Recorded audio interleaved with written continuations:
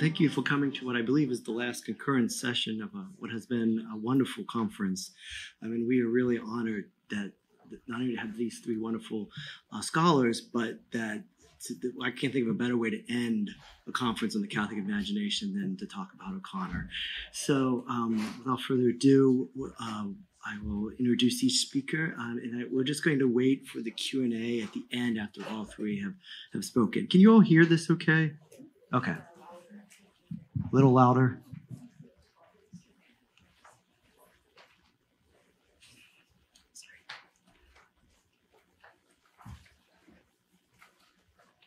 Okay.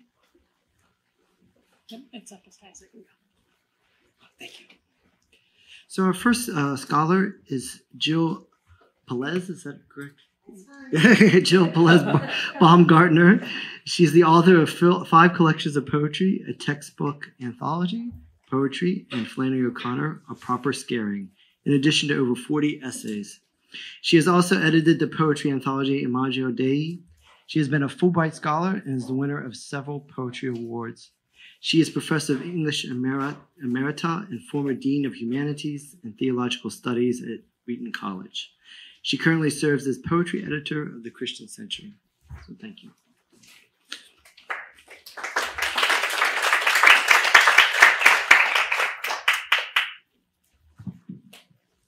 Can you hear me? Is that good? Yeah. Okay, good. It is a delight to be on this panel with two of my favorite people, Angela, who is an inspiration in her poetry and her work on Flannery O'Connor, and my new friend, Christine Flanagan. I discovered her last year as I was asked to review her book on her collection of letters. And I tell you what, go out and buy it. It is revelatory. It really is. It's a very special thing. So here I am talking about Flannery O'Connor's prayer journal. The questions that I would like to address in this short time are these. Why did Flannery O'Connor abandon her prayer journal after a little over a year and a half? What realization did she come to that caused her to cut the journal off abruptly? What does she reveal as the primary struggle for the writer of faith? And what can creative writers of faith take away with them from O'Connor's experience? To begin with, what exactly would provoke a young woman to begin to keep a journal to God? A strong tradition of spiritual journaling, of course, exists in the church. Saint Therese of Lisieux, Ignatius Loyola, Teresa of Avila, many of the mystics kept journals, and it is probably no coincidence that O'Connor writes in one of her last entries in her prayer journal, "I would like to be a mystic, and immediately." She had hundreds of models for this. So O'Connor embarked on this project seeking, I believe, what she thought might be important in religious experience. The journal itself reveals her motives. It seems that O'Connor had indeed achieved what she labeled intelligent holiness, but she constantly felt that an ingredient was missing. And what was that ingredient?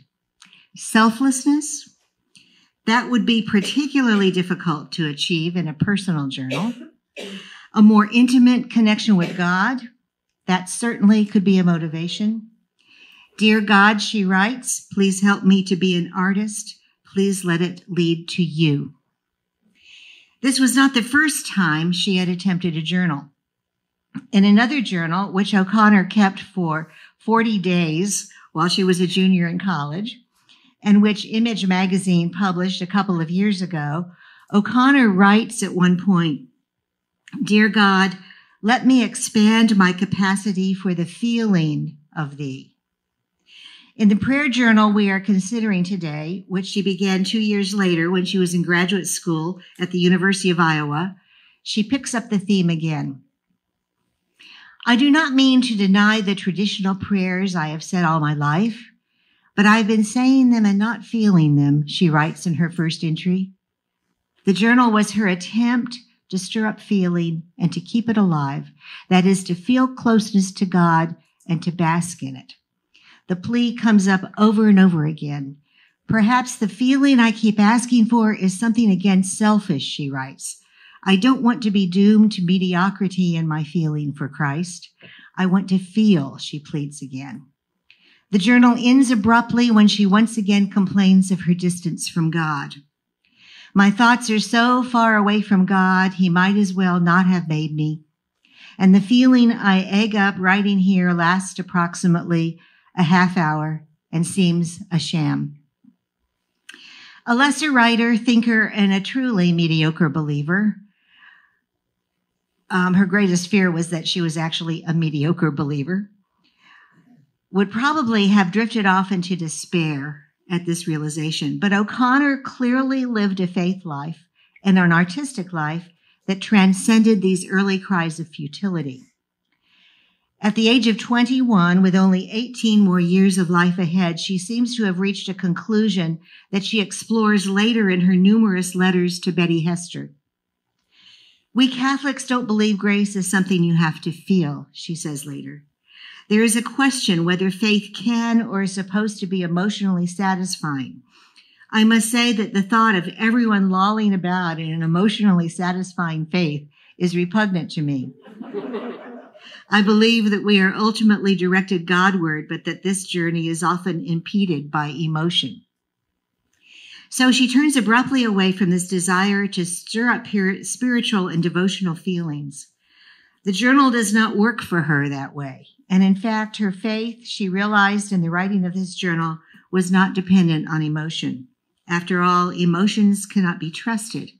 She wrote later, we Catholics don't believe grace is something you have to feel.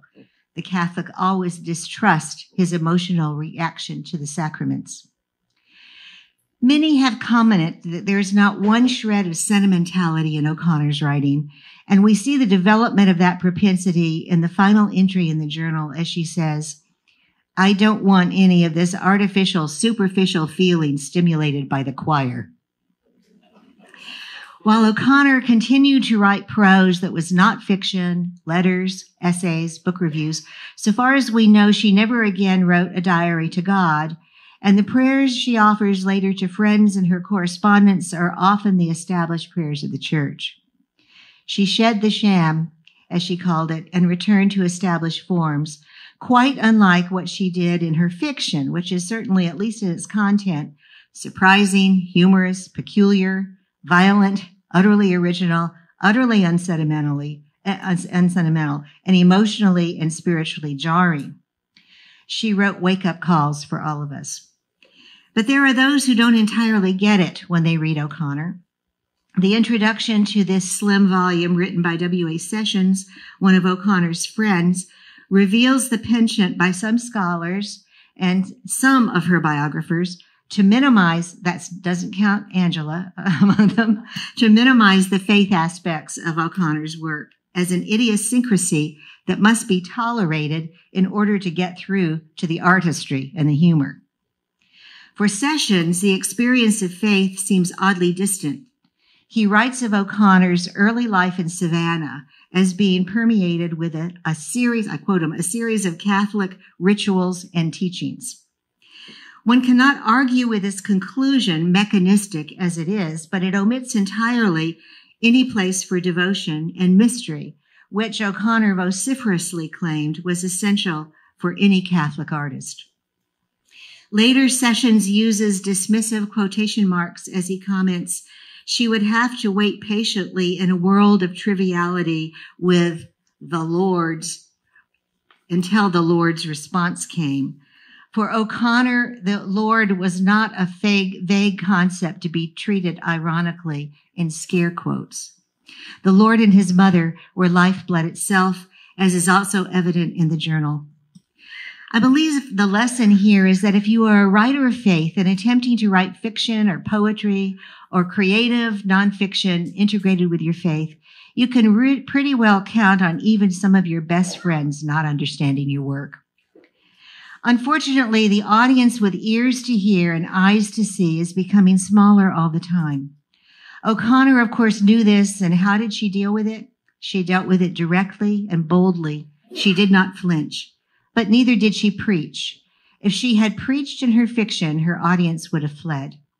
But she also knew that the writer who is thoroughly Christian will be unable to write anything without in some way revealing God.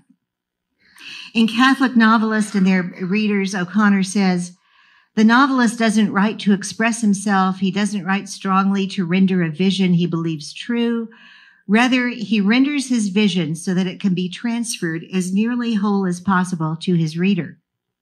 The sorry religious novel comes about when the writer supposes that because of his belief, he is somehow dispensed from the obligation to penetrate concrete reality. O'Connor was not usually a journal writer, writing to express herself, writing to render a vision she believed true. She was a novelist who wanted her vision to be given to the reader through her use of concrete reality. Journal writing turned out to be not her thing. O'Connor tore several pages out of both her college journal and this later journal. Why would she do that? Probably because she had written things that were too personal or other things she was ashamed of saying about people or situations. O'Connor was certainly a letter writer, but letters to God require introspection and confession, different from letters to friends. In the first entry to this journal, she writes, "Dear God, I cannot love thee the way I want to. You are the slim crescent of a moon that I see, and myself is the earth's shadow that keeps me from seeing all the moon. The crescent is very beautiful, and perhaps that is all one like I am should or could see. But what I am afraid of, dear God, is that my self-shadow will grow so large that it blocks the whole moon, and that I will judge myself by the shadow that is nothing. I do not know you, God, because I am in the way. Please help me to push myself aside." O'Connor realizes what so many writers of our time do not. In writing, as in loving God, the writer or the prayer must get out of the way enough to hear God, to pay attention to where the muse, the Holy Spirit, is leading. Which brings us to another insight we can glean about O'Connor from this journal. She, like the 17th century poet George Herbert, bounces between pride and humility, wanting to do her best work, confident that her work is worthy, and then drawing back and wondering if it is actually mediocre. She writes, "Please let Christian principles permeate my writing, and please let there be enough of my writing published for Christian principles to permeate." Another time she says, "Oh, dear God, I want to write a novel, a good novel. I want to do this for a good feeling and for a bad one. The bad one is uppermost." The psychologists say it is the natural one. Let me get away, dear God, from all things thus natural. Help me to get what is more than natural into my work. Help me to love and hear with my work on that account. If I have to sweat for it, dear God, let it be at your service. I would like to be intelligently holy. I am a presumptuous fool, but maybe the vague thing in me that keeps me in is hope. Another time she writes, "How can I live? How shall I live? Obviously, the only way to live right is to give up everything. But I have no vocation, and maybe that is wrong anyway, but how to eliminate this picky fish bone kind of way I do things? I want so to love God all the way. At the same time, I want all the things that seem opposed to it. I want to be a fine writer. Any success will tend to swell my head, unconsciously even. If ever I do get to be a fine writer, it will not be because I am a fine writer, but because God has given me credit for a few of the things he kindly wrote for me." Right at present, this does not seem to be his policy. The This is difficult for anyone in any line of work, doing one's very best, creating something excellent, at the same time, getting oneself out of the way. This applies not only to writing, but I have found also to teaching, to poetry writing, to poetry editing, to being an administrator, to living in the world. So what can we, as creative writers of faith, extrapolate and take away from O'Connor's experience? First of all, evoking feeling through our writing is not so important as evoking interest, forcing our readers to pay attention, presenting our readers with experience, which of course can involve and lead to feeling, but we run the risk of being manipulative if we rely too much on trying to stir up feeling in our reader. And isn't that excess of feeling really sentimentality? Second, expect to be misunderstood by well-meaning readers. That includes friends, and that includes critics. O'Connor once said to William Sessions, "Billy, recover your simplicity." Third, the most difficult of all, strive for excellence, but stay humble. Get yourself out of the way. As George Herbert writes in Jordan 2, in his early verse, he sought out quaint words, curling with metaphors, a plain intention. He says he weaved myself into the sense, and then he realized how pretentious. There is in love a sweetness ready penned. O'Connor says, when a view of love is present, a broad enough view, no more need be added to make the world view. And that is the most important. Love. Think of O'Connor's stories. We have precious few examples of human love in her stories, even though we always feel that she loves her characters, crazy and sinful though they might be. But one dramatic example is in the character of Raber in The Violent Bear It Away. He is involved in an internal battle. He is a rationalist, fighting against the irrational love he has for his mentally disabled child. And I'm quoting now from the book. The little boy's white head fitted under his chin. Above it, Raber looked at nothing in particular. Then he closed his eyes. Without warning, his hated love gripped him and held him in a vice. He should have known better than to let the child into his lap. His forehead became beady with sweat. He looked as if he might have been nailed to the bench. He knew that if he could once conquer this pain, face it, and with a supreme effort of his will, refuse to feel it, he would be a free man. He is, of course, completely wrong, and O'Connor makes that clear. So O'Connor does not jettison feeling as a means of grace, but I think that what she realized in writing this prayer journal was that seeking devotional feeling was an artificial process. Instead, it is the indirection of art that led her most directly to God. Thank you.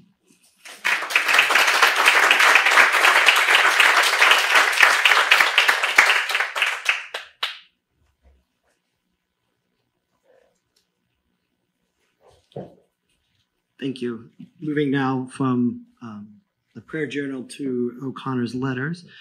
It's my honor to introduce Angela O'Donnell, who is the Associate Director of Fordham University's Curran Center for American Catholic Studies and teaches courses in English and in American Catholic Studies. As many of you know, she has published 5 collections of poems. She's also the author of The Province of Joy, a book of hours based on the prayer life of Flannery O'Connor, Mortal Blessings, a memoir and meditation everyday sacraments, and Flannery O'Connor, Fiction Fired by Faith, a critical biography and introduction to O'Connor's work. And she's currently working on 2 books, also on O'Connor, due in the spring of 2020, a critical study of Flannery O'Connor and on the subject of race, and Andalusian Hours, a collection of 101 sonnets that channel the voice of Flannery O'Connor. Thank you.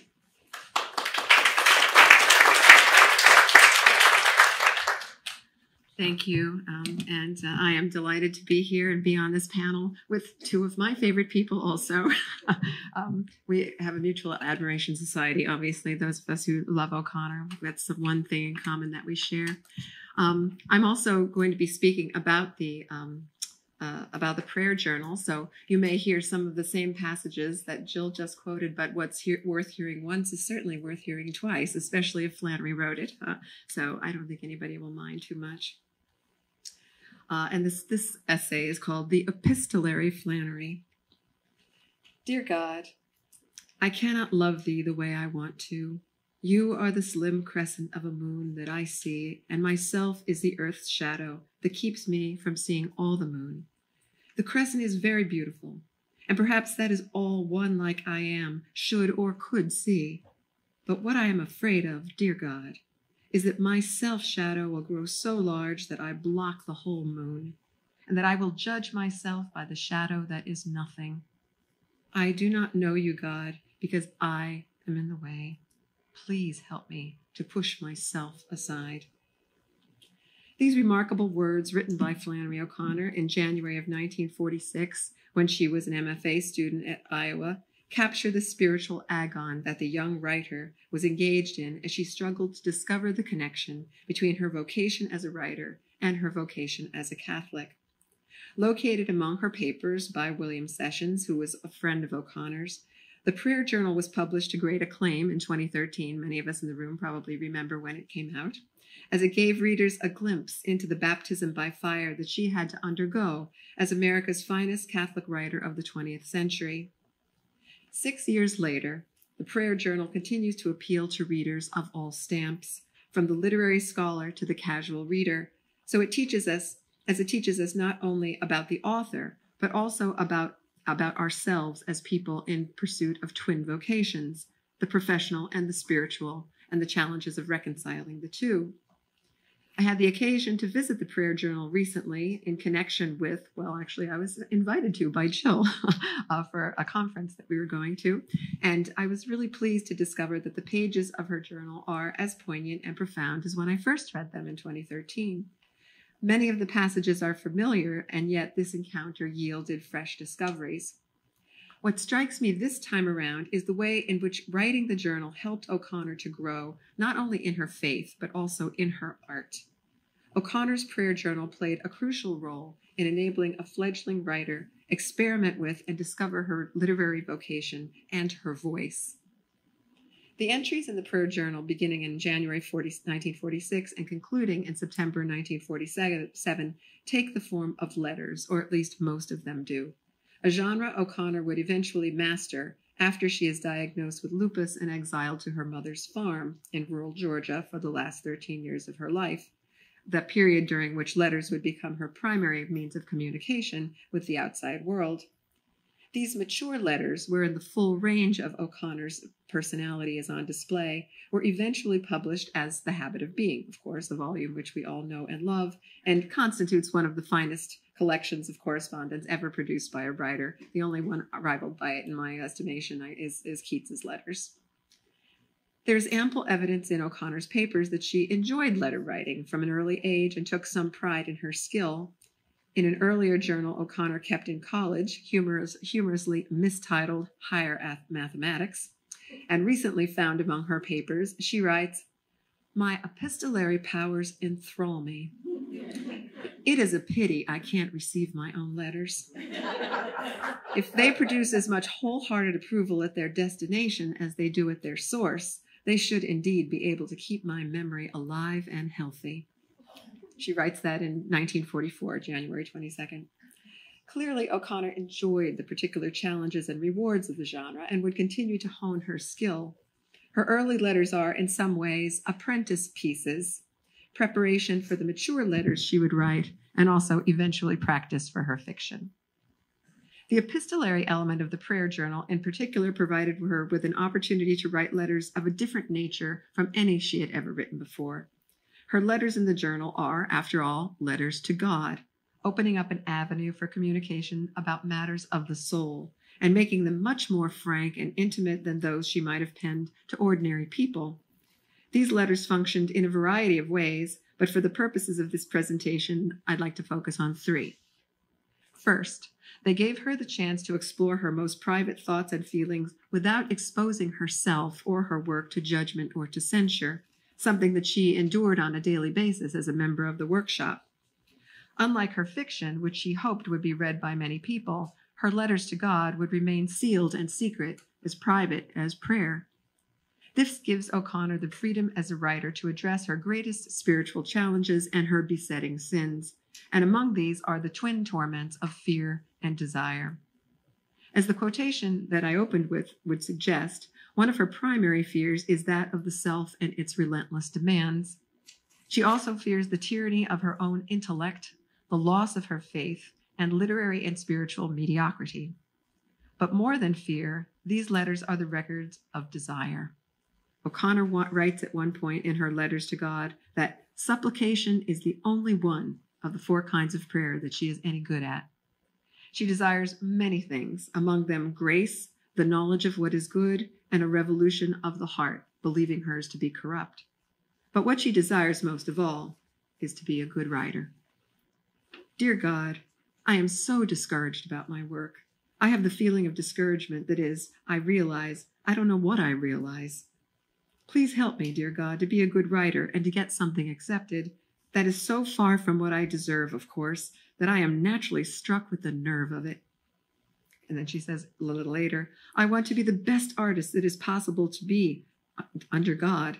Dear God, please help me to be an artist. Please let it lead me to you.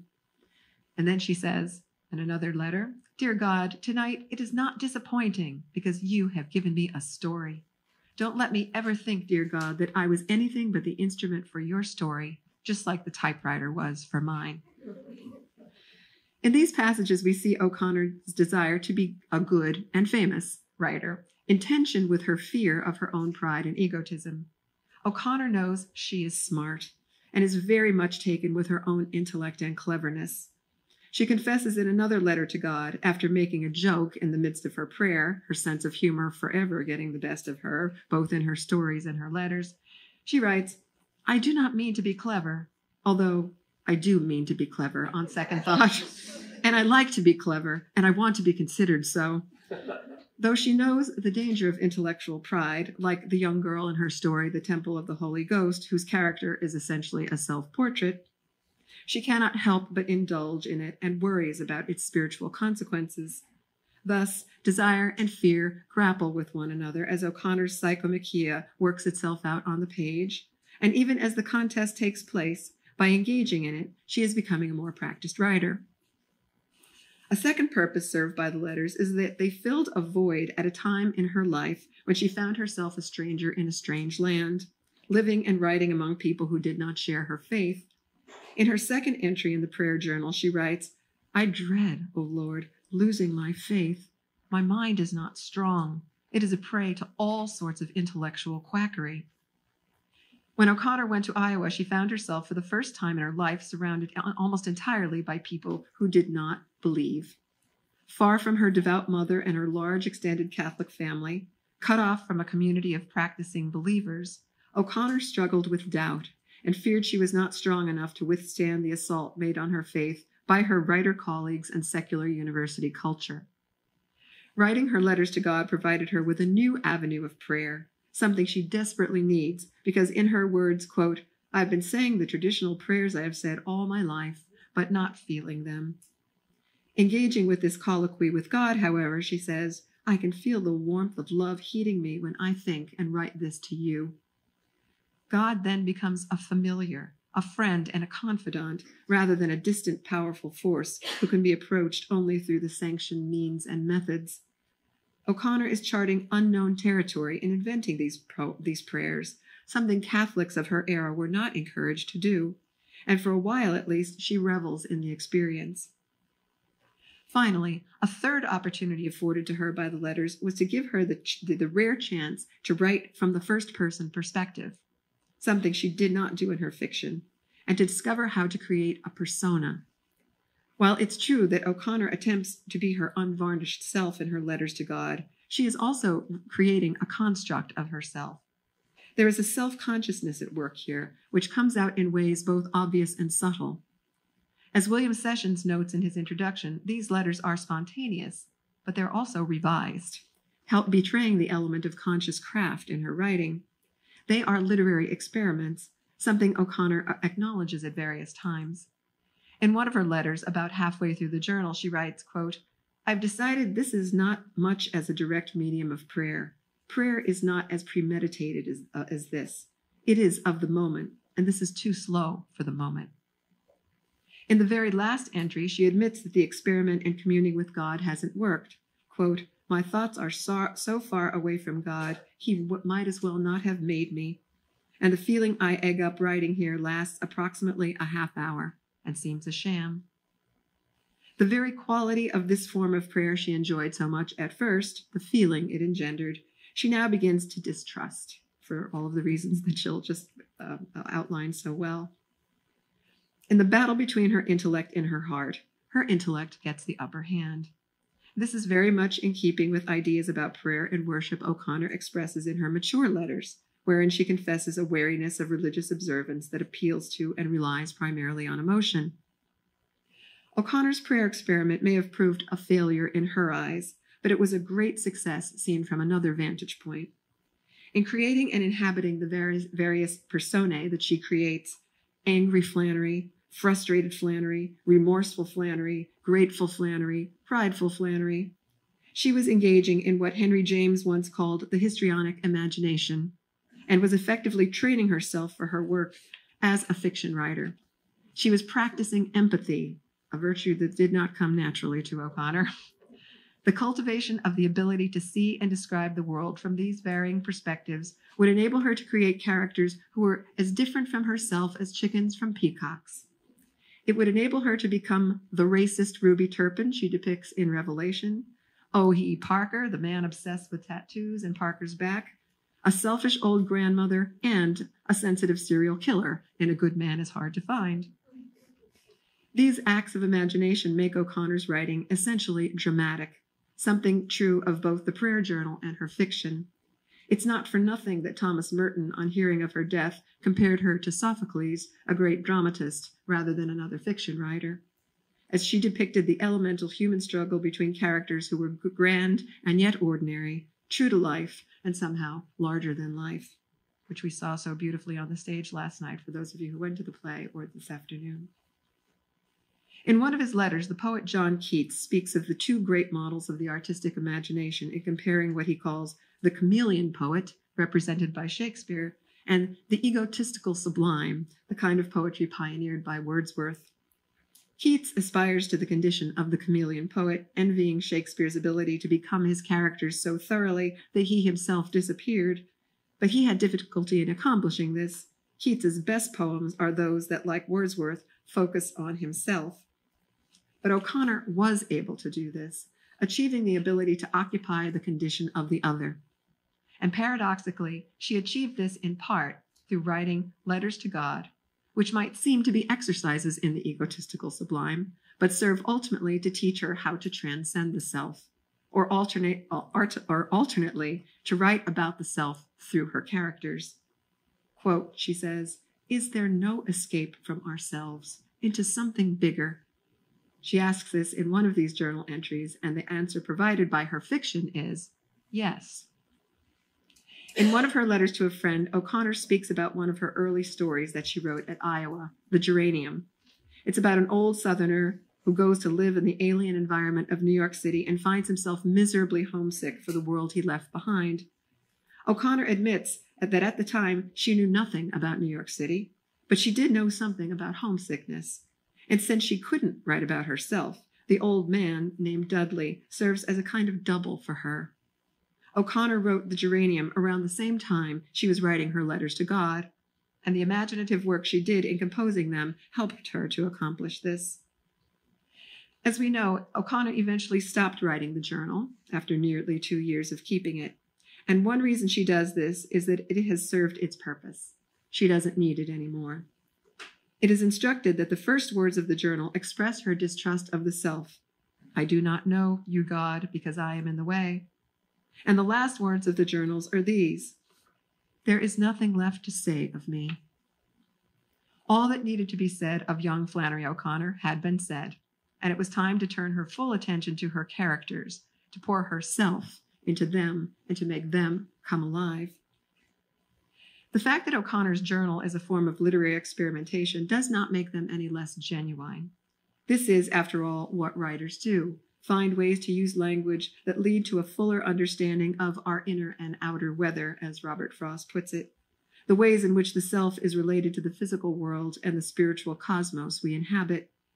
She moves from the practice of praise, petition, and thanksgiving to interrogation and self-castigation, employing a variety of voices and rhetorical modes to arrive at a better understanding of God, herself, and her vocation. Ultimately, writing her letters to God leads to self-revelation, wherein she faces aspects of herself that she would rather not. And though O'Connor may seem to conclude on a dark note, "There is nothing left to say of me," I believe that discovery actually brings her a sense of relief and gives her permission to move on with her true vocation, the business of writing fiction. Prayer is what Catholics do, and O'Connor prayed in every way she could find: in church, by her bedside, in her journal, and in her stories, all of which avenues gave her access to the God she so fervently sought and blessedly was able to find. I'd like to conclude this meditation on O'Connor's letters to God with a meditation of my own, a poem that might shed some further light on the spiritual battle she engaged in so passionately when she was a student at Iowa. The poem channels the voice of Flannery O'Connor. It's one of, as was just mentioned, 101, and it takes its epigraph from her journal. It's one of the final entries and is very much in keeping with O'Connor's personality, embracing both the poignant and the absurd, the ridiculous and the sublime, something she was able to do so masterfully in her fiction and in her letters. The poem attempts to elaborate on her words and imagines what young Flannery might have been thinking when she was a student at Iowa, penning the pages of her prayer journal. It's called Flannery's Prayer, and the epigraph is, "What I am asking for is really very ridiculous. Oh Lord, I am saying at present, I am a cheese.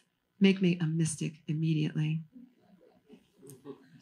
Sometimes I tire of waiting for the transformation, the moment I move from milk product to holy hallelujah, halo on my head instead of rind, my smell suddenly sweet instead of sour, a rose growing amid the dairy farm of life.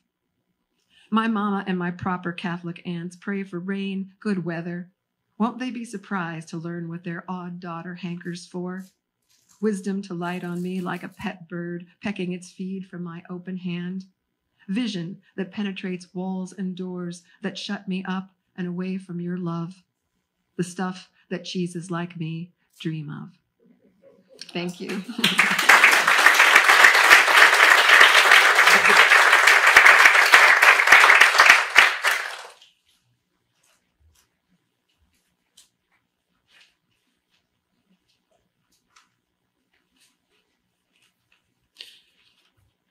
Staying within the world of O'Connor's letters, I'd like to introduce Christine Flanagan. She's the editor of the Letters of Flannery O'Connor and Carolyn Gordon, and a recipient of the 2017 Lynn Bach Distinguished Teaching Award. Flanagan's essays and fiction have garnered 3 Pushcart Prize nominations, and her plays have been produced in New York and Portland, Oregon. Flanagan is currently professor of English at the University of the Sciences in Philadelphia. Thank you. So, Carolyn Gordon was the answer to Flannery's prayers. There we go. Thank you. Yeah, there's my book. I think Carolyn Gordon was the answer to Flannery O'Connor's prayers.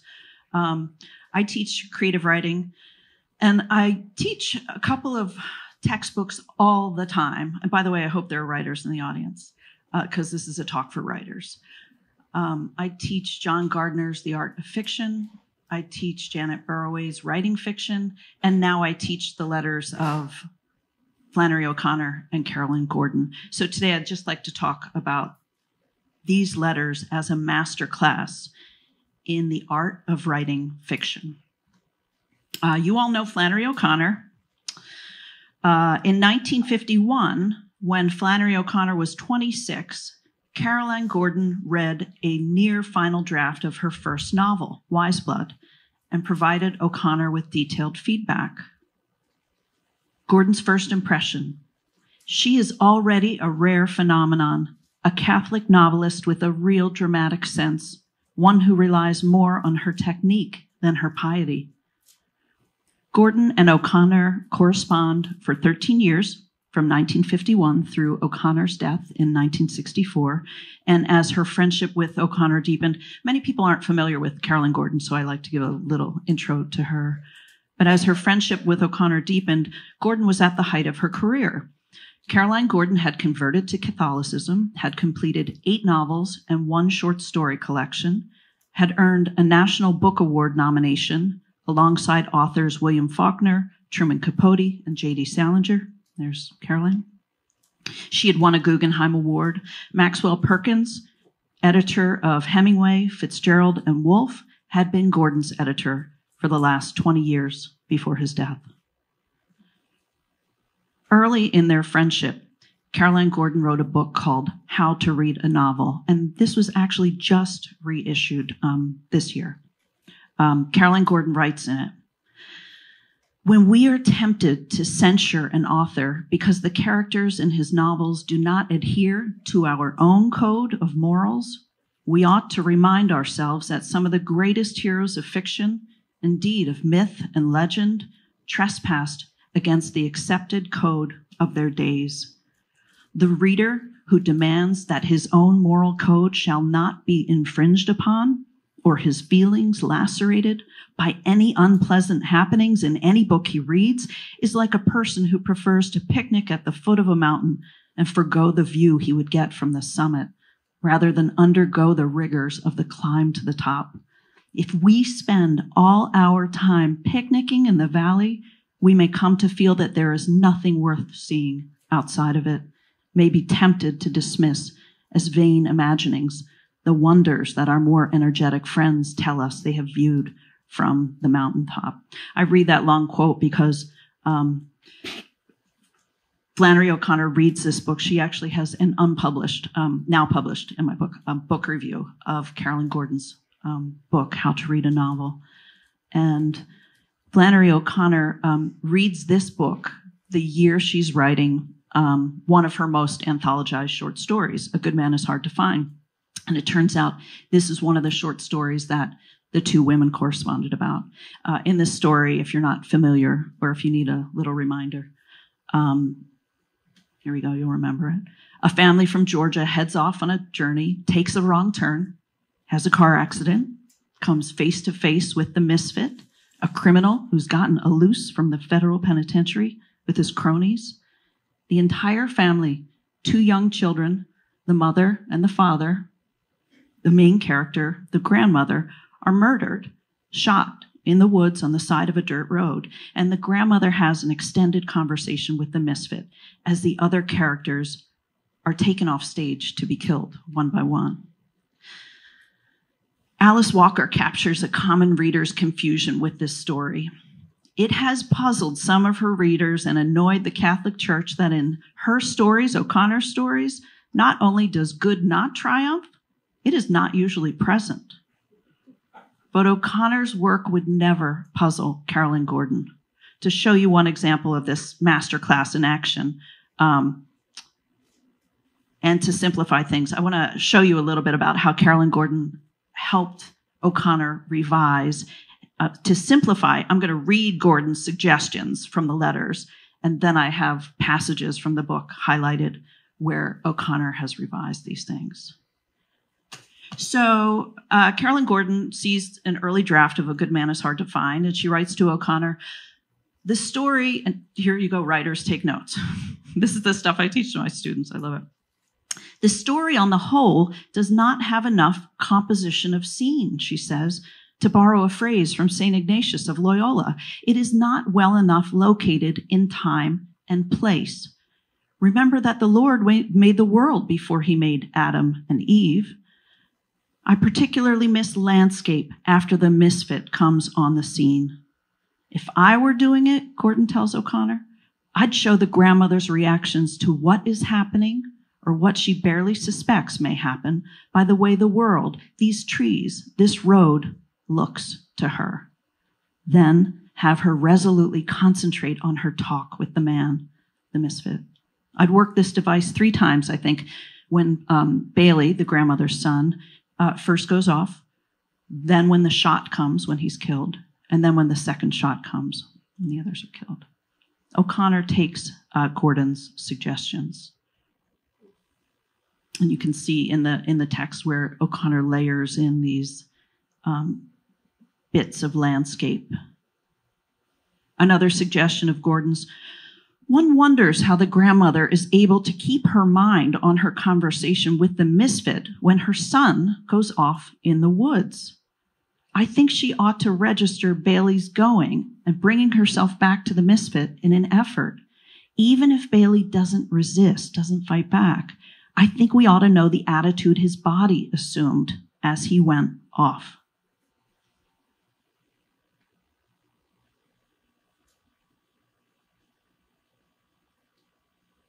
Right before he goes off then into the woods.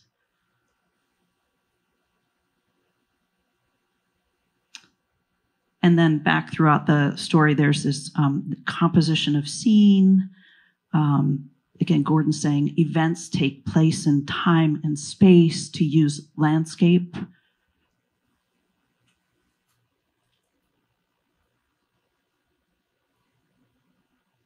The success of this story relies heavily on point of view, particularly at the end. How can O'Connor sustain a believable character in the grandmother as the rest of the family is walked off into the woods and killed? Gordon tells O'Connor, there's one little trick. I think you need it. And I think perhaps the best way to put it before you is to tell you something about my novel, The Strange Children. My heroine is 9 years old, and this is the narrator of Gordon's novel. Every event in the action is reflected by 9-year-old Lucy. Henry James said himself that you had to have a character who was capable of morally evaluating what happened to him. I could not have written my book, though, without this little hint. It's Percy Lubbock, one of her favorite writers. This little hint. Sometimes the recording intelligence records more dramatically when it does not know what it is recording. Gordon's 9-year-old character sees and records seeing a man and a woman with no interpretation whatsoever. And the reader realizes what the young girl doesn't, that this is an affair. So Gordon continues, I think that this little trick, the consciousness recording something it doesn't understand, children often do that, would be very helpful to you. I feel that your grandmother ought to record the fact that something is happening or going to happen without understanding it. She's just the kind of character who's made for this device. And sure enough, we, the reader, hear the gunshots as family member after family member is killed off stage. The grandmother sits and tries to communicate with the misfit in this ridiculous, childlike way, but she's unable to fully register what's happening while we, the reader, understand the horror completely.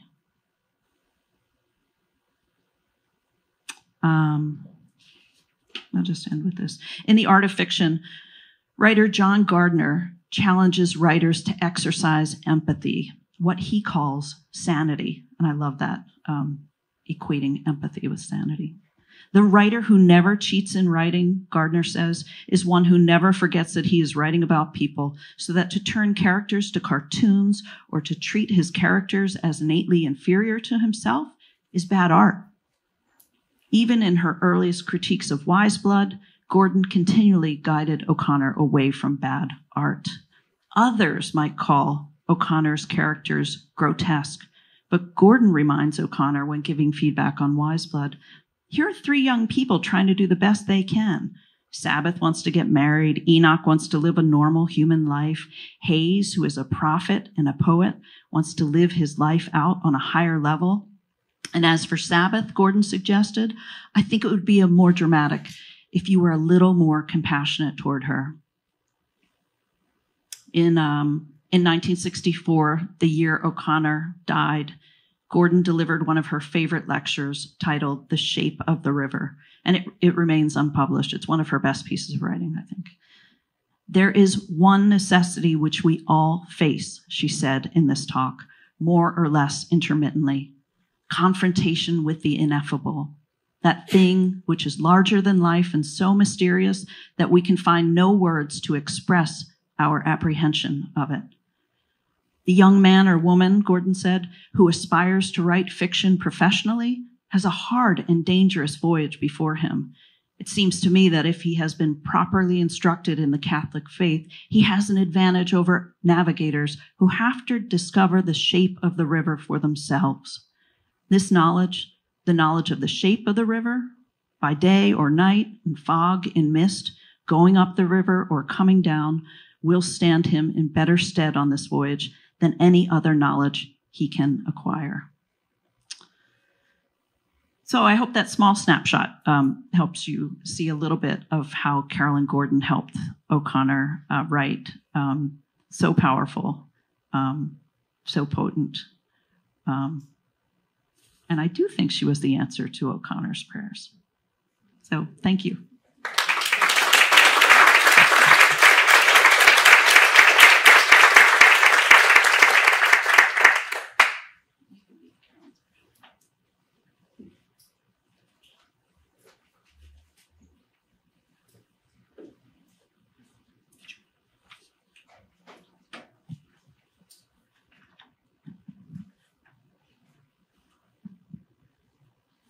So we have a mic. I don't know what I'm doing with that.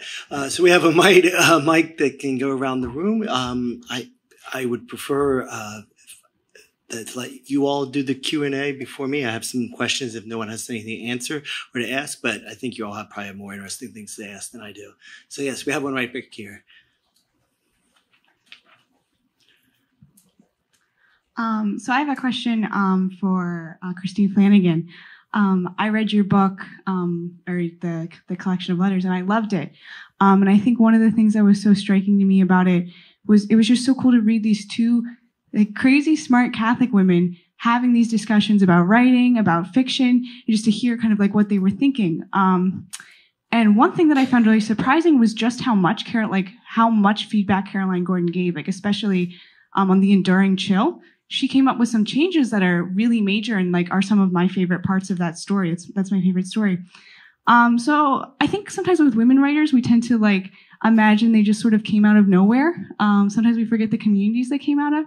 So I was just wondering if you could talk a little bit about kind of like, would we have the Flannery O'Connor that we did have without Caroline Gordon? Like, who would Flannery O'Connor have been without her? What would the stories have been without Caroline Gordon? I say no.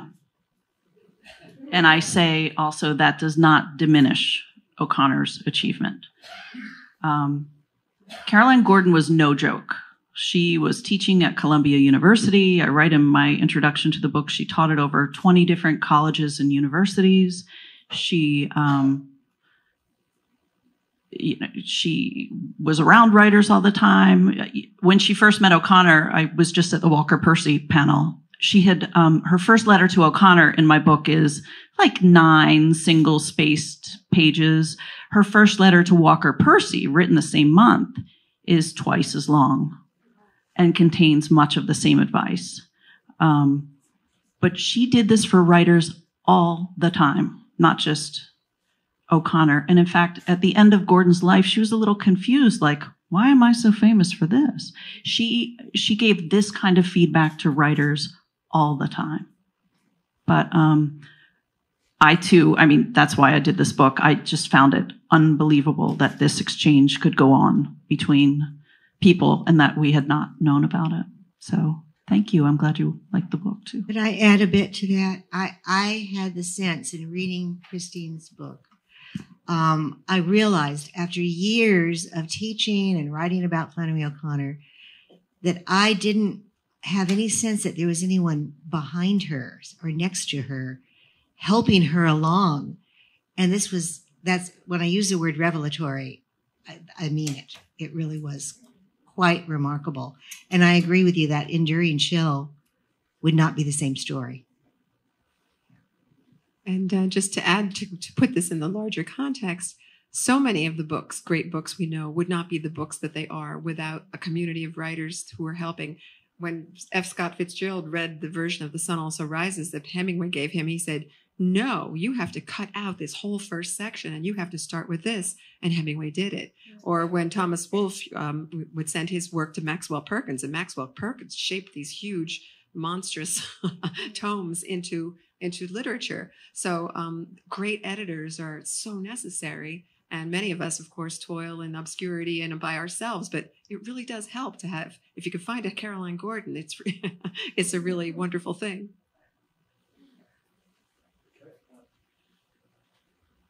I have your book, Christine. I have to admit, I'm going to confess, I haven't read it yet, but it's on my. Okay, there you go.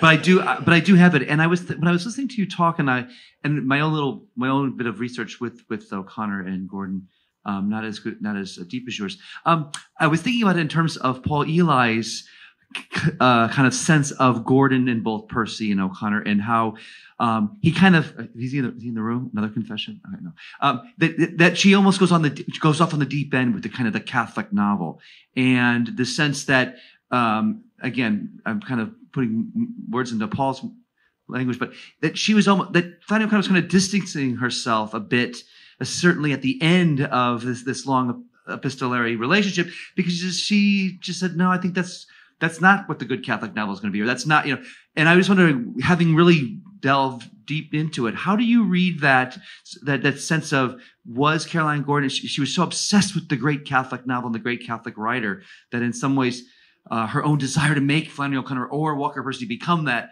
almost took over. So I have so many thoughts about that. So the last thing O'Connor worked on was Parker's Back. And she sent it to Catherine Carver, was it?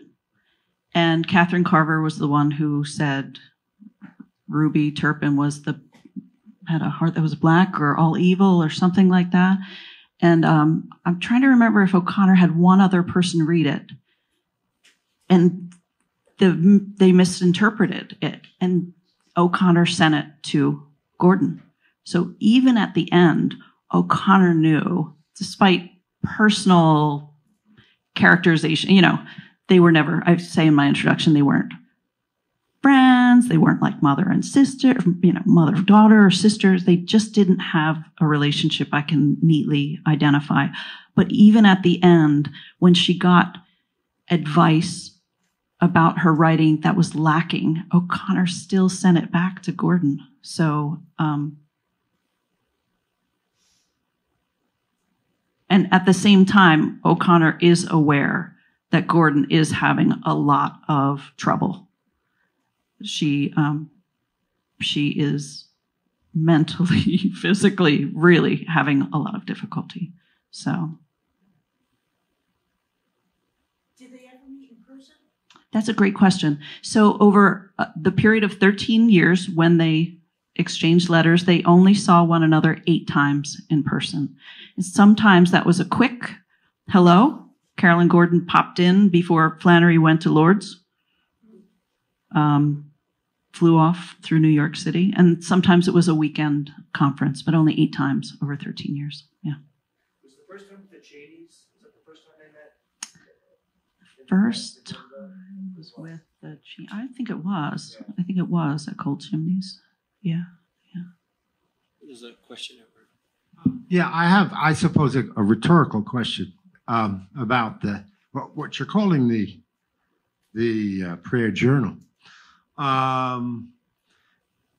Underlining the difference, don't you think, between a journal, I teach literature, and you have a great writer, and you read his journals, you read his correspondence and all that.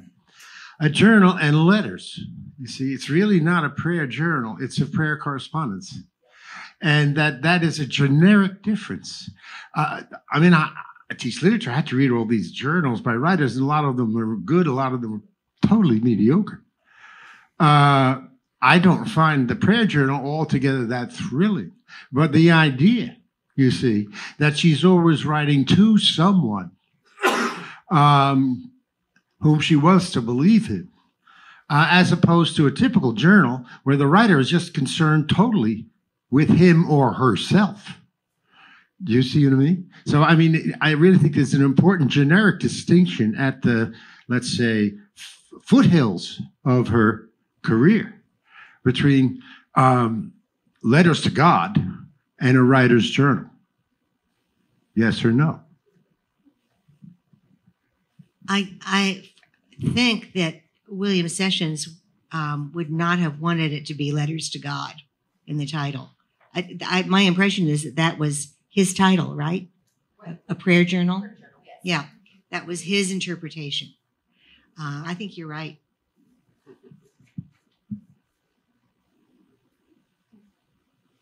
I have two answers to your question, Jill. And the question was, what was the question? Why did she stop writing? First of all, she was in grad school. She had too much work. But seriously, the journal ends, I don't know if this is true or not. The journal ends, we don't have a definitive date. There's the story about where O'Connor visits the priest to talk about her writing. This is in 1947, so it's during the prayer journal time. She's at Iowa. Flannery consulted a priest about her writing. Was her subject matter scandalous? And the quote, she says to Gordon, "He gave me one of those 10-cent pamphlets that they are never without," O'Connor later told Gordon, and said, "I didn't have to write for 15-year-old girls." And this is what you and Dana were talking about the first day, this idea of permission. And so I wonder if permission is what she needed to. She didn't need the journal anymore. I don't know.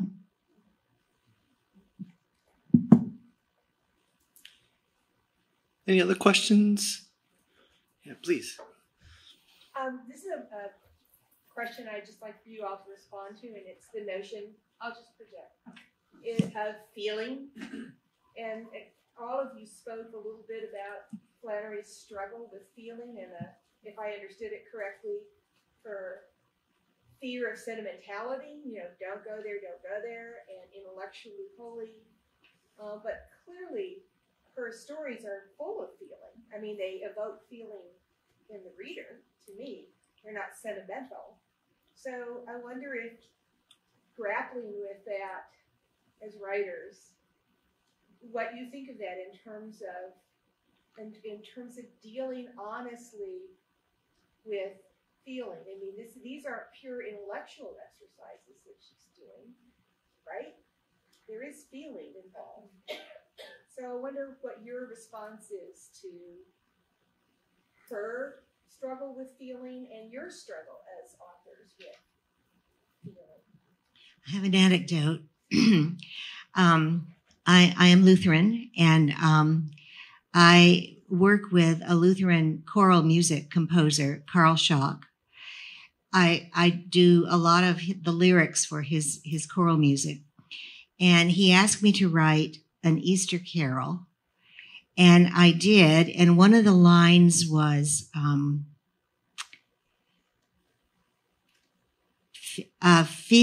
it changed from feel the absence of Christ's presence to feel.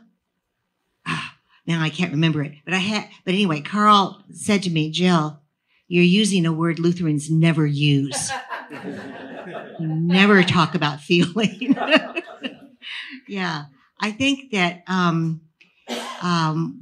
what she is responding against is that kind of stirring up of a kind of false feeling that sometimes certain sentimental religious songs or whatever can do. I've seen a lot of that at Wheaton College, let me tell you.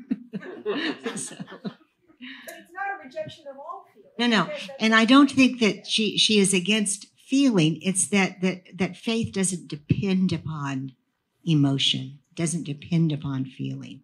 But that, yes, when you're writing, you certainly do want the reader to feel. You certainly do. Yeah, and also a quotation that immediately comes to mind, and one I quote to my students, writing students all the time, is in Frost's The Figure a Poem Makes, that little essay about writing. He says, "No tears in the writer, no tears in the reader. No surprise in the writer, no surprise in the reader. And he also says, if you're writing a poem and you know what the end is before you get there, that's not a poem, that's a trick. And so there is this sense with Frost of totally investing yourself in this experience, because a poem is an experience. Writing a poem is an experience. He uses the image of an piece of ice on a hot stove, and you have to follow it, and you are feeling what it is that you're writing. I don't think O'Connor was that kind of writer. She was such a, and Frost was a reviser too, but she was just such a crafts person. And she went over and over and over things to get them just right. And I think, again, there's always this war between her head and her heart, and she always feels the right thing is for her head to win out. And so I do think that in much of her life, she had a distrust of feeling. And even when I think of things that happened in her life, for example, when she had the terrible breakup, I don't know if you want to call it breakup, because they never really were officially a couple, but she was in love with Eric Langer. And then when she realized that was not going to work out and he married someone else, it seems nothing is said of this in the house. And Sally Fitzgerald asks later her mother, Regina, well, did she suffer? And Regina says, yes, she suffered terribly, but she didn't speak of it. So I think there was this sense in O'Connor of trying to always maintain control and not lose it. And feeling was one of those, she distrusted it, because you do lose a sense of control. And in the craft of writing, the rule is, if you have something that's highly charged, highly emotional, you zoom out. You don't zoom in and show the tear dripping down the person. That's sentimental. So one of the things Gordon writes to O'Connor is, she says, you're really good at slipping in and out of your characters, but I'd like to see you learn to do something else, to soar above the conflict, to view it as through the eyes of an eagle at certain crucial moments. And that's what she's saying. Zoom out to the universal, it's almost like by backing away from the feeling, you allow that to enter. And she says, after all, you have a more exalted subject matter than any of the other young writers. I'm sure you can do it, she says. Could I ask a follow-up question on that? Because that struck me, Joe, when you said in your paper that you were quoting O'Connor, and you said that she said that we Catholics don't need to feel to know that grace is present. And so you sort of alluded to that a little bit just a moment ago about feelings, but it seems, and I understand, I get what Christina's saying. Maybe this is kind of a question to all three of you, since you all do creative writing, but it seems like in a story, the sacramentality is always wrapped up in some type of emotional investment on the part of the reader in the story. Otherwise, why would we bother? I mean, it's what separates literature from, say, a philosophical conceptual exercise. So I'm just sort of wondering, does the depiction of grace in a story inevitably, I don't even know how he phrases the question. I'm just sort of, when you write your own creative work, do you think about how to wrap up your depictions, if you do depictions of grace, in the emotional character of the story? If that makes any sense. I'm not even quite sure what I'm asking, but I'm just really struck that it seems like the literature works in the exact opposite way of what O'Connor said Catholics supposedly know. I just wondered if you had some thoughts on that topic, either as a scholar of O'Connor or from a creative point of view. In teaching creative writing, especially students who are taking creative writing for the first time, what I get a lot of from them, or what I used to get a lot of, are feelings poured out upon the page. Mm-hmm. They don't understand the importance of indirection, mm-hmm. and that can speak much more loudly mm-hmm. than pouring out feelings like protoplasm or something. Mm-hmm. And that's difficult to teach, but you teach it by teaching them to penetrate concrete reality. And what is that mm-hmm. but sacramental? Mm-hmm. There are at least two different kinds of writers in the world. I was just talking about Keats and Wordsworth, and I'm just reminded of Wordsworth's famous description of what it is, what poetry is. It's the spontaneous overflow of powerful feeling, then recollected in tranquility. So there are at least two stages to writing a poem. There's the inspiration that you get, that the Frost moment where you have tears or you have, humor or whatever it is that motivates you to write the poem, and then you revise the poem. Then you step back from it and you make it into a work of art rather than the feeling spilled out on the page. It can start with that, the feeling spilled, but it's got to go somewhere after that. And that's particularly true when poets, I mean, speaking as a poet, poets often write of their own experience. And that's what I think is so interesting about O'Connor's choice to be a fiction writer. She wrote very few poems. She wrote a lot when she was a kid. She didn't write many as an adult. She sends one poem to Sally Fitzgerald about a peacock, of course. And she writes, "It is my one and only poem. I think it's a filthy habit for a fiction writer to get into." And I think she did think it was a filthy habit, partly because of this investment of feeling that comes with, and she's writing about something she loves, peacocks. Whereas if you are a third-person narrator writing about characters that you are creating, you can maintain this distance. And again, the image, I just remembered, the story behind or after the breakup with Eric Langers when she writes Good Country People. And she writes that fast. She writes it in something like 2 weeks, 2.5 weeks. And she usually is a very slow writer. And it's because she was able to channel her sorrow into these made up characters who, of course, are based on her and her mother, but they're not her and her mother. So she can maintain that distance and create this beautiful story because that was, I think, her way of being in the world. That's how I'm going to control that set of feelings, by writing the story. And boy, does she get her revenge. I agree with you about that process, about the feeling and then the distance revision. And I agree with you about Good Country People too. But I would say that all of her work is extremely autobiographical. And I can't defend that right now, but that's the way I was so struck by Paul Schrader, the filmmaker, talking about what is it called? Transcendental style. That to me, I was totally like, you got it. That's it. That's exactly it. That you craft something to make a reader lean into it. And the way he described it is exactly what Tobias Wolff did in his reading, where he had the kid about to splash into the puddle, but then he sort of spiraled off into all these other memories, or actually the guy was in the son was saying dad, and then he recalled the son standing by the puddle. He stopped time and he spiraled off, and that was what was making us lean in. So that's a really specific technique, and O'Connor was absolutely in control of many of those techniques, I think. Yeah. We have time for one more. I know we started a little late, so I think we could be excused for doing one more. Okay, well then, let me just say two things real quick. For those of you who are interested, there is a mass at the Madonna della Strada. If you go out the front of the building, the IC, just take a left. That's the building right over there. Deacon Ron Hansen will be the homilist. Second of all, if I can do a little shameless self-promotion, we're actually sponsoring our own conference at Sacred Heart University in April on the Catholic University 21st Century. There's some flyers over there if you're interested. But could we please give a round of applause for our three wonderful people?